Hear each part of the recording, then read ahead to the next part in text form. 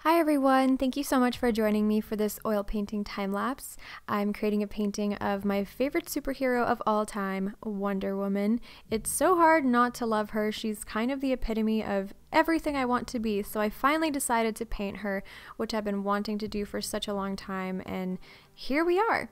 I'm working with oil on Strathmore canvas paper, and to start off I created a monochromatic underpainting using raw umber, also oil paint, and diluting it with Gamsol to create a watercolor-like consistency. This is just the foundation and sort of the skeleton of the painting that I'm going to build upon, and I do have a video all about underpaintings if you'd like to know more information about it. I will be sure to link it in the description. Also, stick around till the end of the video because I have a mini life update and a special art store discount code for you. So here I'm mixing some of the major color groups I'm seeing in my reference for the skin tones, the armor, the tiara, basically all the major color groups. It's kind of difficult to mix every single color you will need, which is why I include the paint that's straight out of the tubes above my mixed colors. That way I can alter them and tweak them as I need them, and that way I have so many more colors to work with. And here they are on my palette after I finished mixing them. I just love how inviting and crisp they all look. It just makes me want to get started on the painting right away. But don't worry, it's going to turn into complete chaos after I get into this painting. And so right now I'm just laying down all the colors as I see them, and I'm not focusing on detail right away. I usually never do. I always save the details for last, so at this point I'm creating the first color layer and just trying to get as much of the figure covered as I can. That way I can build on it further with the next layers to come after the first layer dries. My first color layers never look perfect. They're always a little bit wonky, features might be a little bit off, and that's totally okay. I'm going to correct that further into the painting. I try not to focus too much on the details at the very beginning. And that's just how I like to paint. That's not the only or best way to approach a painting. There's so many different ways you can go about it. Some people like to detail everything right from the beginning and just get all that done chunk by chunk at the start of a painting, whereas I leave it all for last. There's so many different ways to approach a painting, so don't assume that I'm trying to say this is the best way, because it's not. It's just what works best for me, and something completely different could work best for you.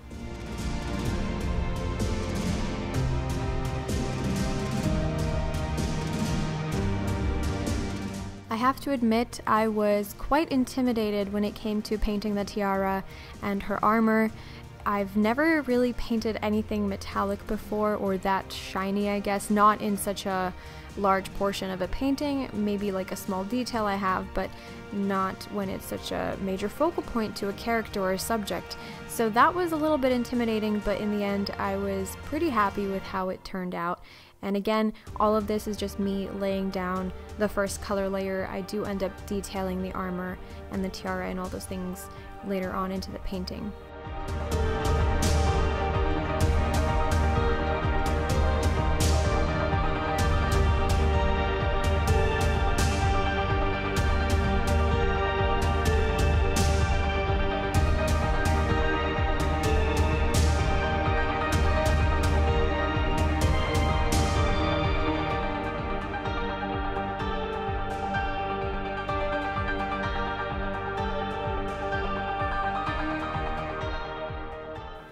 What you can't tell in the painting time-lapse is that I've already had multiple sittings with this painting, so this is not me just sitting down one time and painting all of this. I've left the painting multiple times, probably like 5 or 6 times, let different areas dry, came back to them, and just built on it very gradually. And again, this is just how I prefer to paint. I like to switch my attention around and work on other pieces in between and work on different sections of the painting, so there's really no exact formula that I follow when it comes to each portrait. I just paint very intuitively and do it based on what my brain is interested in at the time.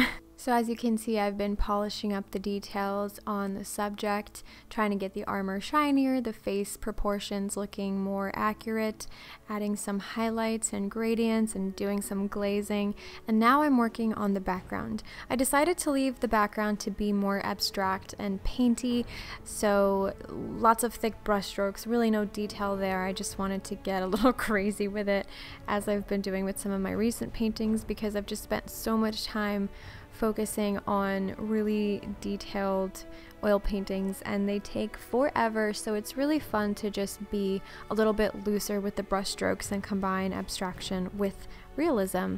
And I decided to go with the red and blue colors that are so traditional for Wonder Woman, as well as the colors that are on her armor. So I just, had the red at the top and kind of fading into the blues at the bottom, and them just sort of intertwining and meshing in a way. At this point in the painting, all there was really left to do once the background was complete was to finish the hair, which looks quite messy, and I wanted it to be more detailed and precise, not quite so incomplete looking as it does right now. So you'll see me working on that in a moment here.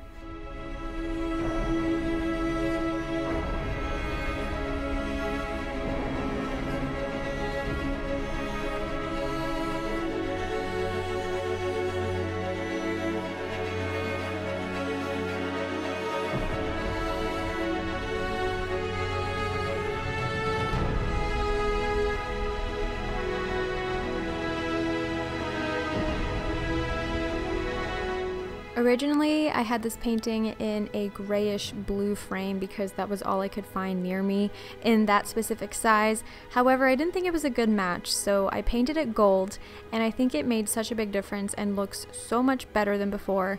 So here is the finished painting in the hand-painted gold frame.